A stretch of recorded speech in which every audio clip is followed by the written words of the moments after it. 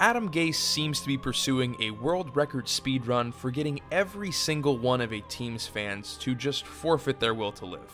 Disappointment is obviously a natural part of life for Jets fans, but you've got to admit there's something truly special about just how little regard Gase seems to have for success of any kind. So much so that even protests that were attempting to get him fired are just complete failures. Last year, before the 2019 season, I actually made a video discussing ways in which the Jets look to be building a talented young core, with new weapons and Sam Darnold hopefully developing, but one thing that eluded me in my misguided hope was the fact that Adam Gase is the NFL coaching equivalent of two kids standing on each other's shoulders in a trench coat. Because in just over a season's time under Gase, their young quarterback of the future is now regressing in his third year, while others from his class dominate or are hitting their stride. And the culture in the Jets locker room is so depressing that it makes the rest of New Jersey seem like a nice place to spend time. Now, obviously, the Jets' problems run far, far deeper than Gase alone. I mean, we are talking about the Jets here. But ultimately, when you look through Gase's career and history over the last near decade, it's clear that he's always been simply overmatched as a head coach. So, if the Jets want to get out of this own grave they're digging themselves, I'd personally start by putting down the shovel. That's why today, I want to lay out not only the reasons for Gase to be fired sometime, probably around yesterday, but also why anyone who hires him for another head coaching job in the future should be tried for attempted murder of their organization. That is a little heavy, so before we get into the details of Gase's doomed reign so far, I would like to take a moment of refuge and talk to you about this week's sponsor over at Blinkist. Now, I like learning new things, as I'm sure a lot of you out there do, but a big problem that I have is finding new books that I want to read and then never actually finding the time to, read them. Fortunately, Blinkist completely eliminates that problem. They've boiled down over 4,000 nonfiction titles spanning all genres into 15-minute blinks, which are text or audio summaries of the key points of the work, so you're able to pull out the most valuable information in the most efficient way possible and then just apply it into your life. For instance, while I was eating lunch today, I just listened through the blink for Finding Meaning in an Imperfect World, which was, pretty relevant. Not to mention, if you want to go even deeper on a subject, they offer full audiobooks as well. So if you're interested in a succinct way to get more productivity and knowledge out of each day, head to the link in the description and on screen right now, and the first 100 viewers who take advantage will receive a 1-week free trial and a 25% discount if you decide you want to continue on after that. So a huge thank you to Blinkist for helping to make this video happen on a very imperfect website. And now, since we're back on the subject of imperfect, let's get back to Mr. Gase. Like any business, networking skill and connections can go a long way in the NFL coaching sphere, and oftentimes being qualified is equally as important as just being in the right place at the right time. Like how sons of prominent coaches are able to get gigs for not a lot more than their name value, or how there was a span where you too could have been hired as a head coach if you had once had lunch with Sean McVay. So what's the point of mentioning all this? Well, because Adam Gase is an opportunist amongst opportunists, and he didn't just leverage his connections to get a head coaching gig, rather his connections are the only thing that are still keeping him employed. That's not to say they aren't good connections though, because the height of Gase's career came as offensive coordinator of the Denver Broncos in 2013, where he was able to utilize Peyton Manning to create the most high-powered offense in NFL history, averaging nearly 38 points per game.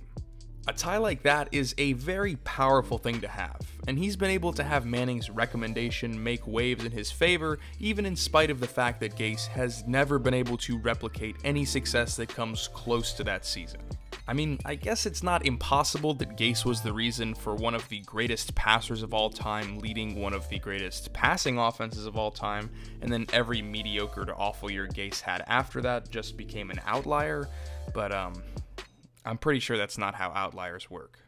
Instead, here's a little bit better look at the timeline. Adam Gase successfully rode the momentum of that 2013-14 run as Manning's offensive coordinator to another O-coordinator job with John Fox in Chicago the following year, where he improved Jay Cutler and that offense from 21st in the NFL to 21st in the NFL. After that though, he was able to score a head coaching gig in Miami where he'd take the team to the wildcard round in his first year before sinking the team back into mediocrity and eventually being fired following the 2018 season,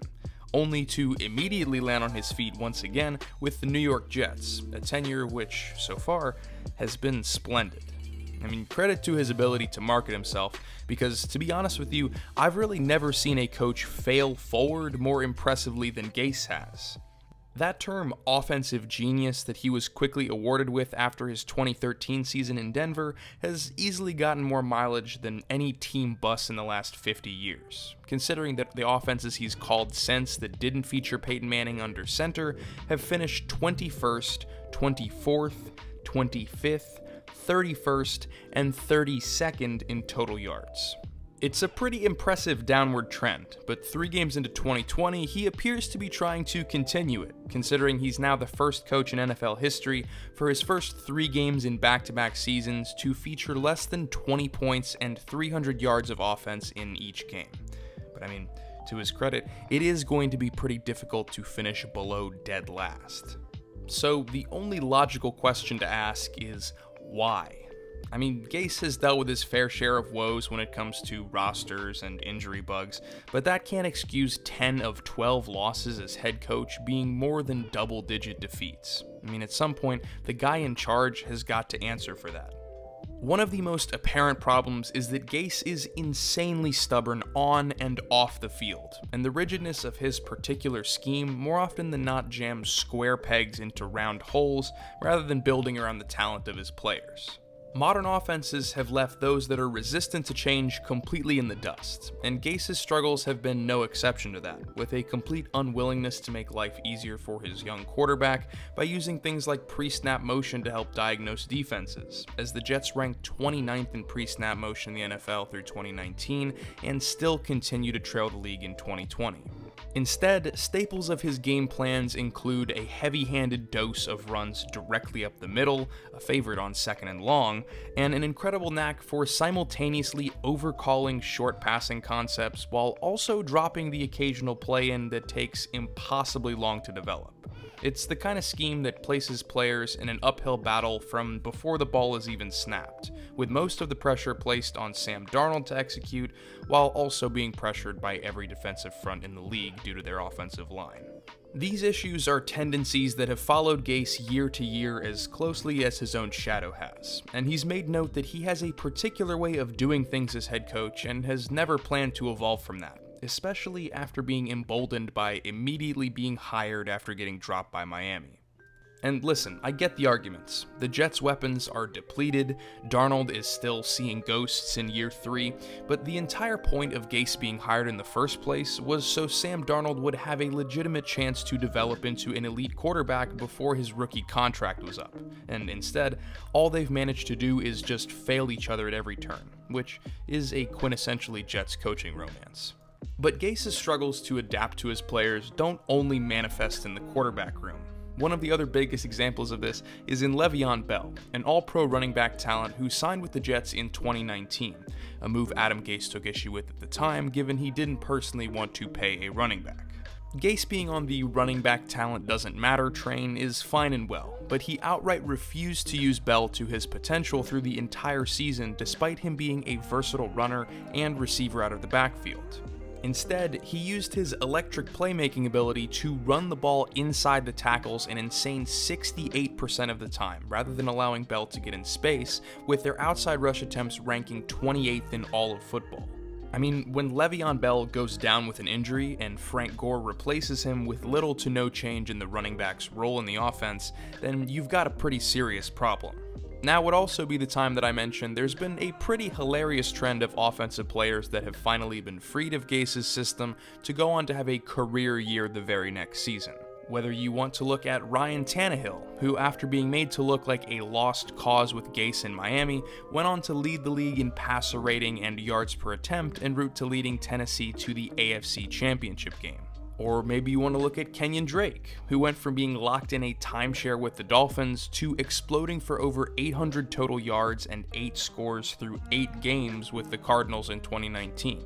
And to complete the trifecta of offensive players, you've also got Devontae Parker, who albeit was healthy for the first time in a while, but still managed to have a career year with the Dolphins the very moment Adam Gase left, racking up over 1,200 yards and 9 scores with Josh Rosen under center for much of the season. So even in spite of the adversity Gase's rosters have faced, it's become more and more difficult to argue that his system doesn't outright stifle the talent of his players by using them in roles they just aren't ideal in. But the fact of the matter is certain players just aren't given Gase's time of day, whether that's on or off the field. Sure, he's had his few favorite guys over the years, Jay Cutler, Brock Osweiler, Frank Gore, but then he's butted heads with countless other talents like Jarvis Landry, who felt like Gase sent him to die by trading him to Cleveland in 2017, or the aforementioned Lev Bell saga, which continued into the 2020 offseason, and most recently Jamal Adams, who completely burned down the house before being shipped off to Seattle, laying into Gase for how he felt he didn't share a connection with the majority of the team,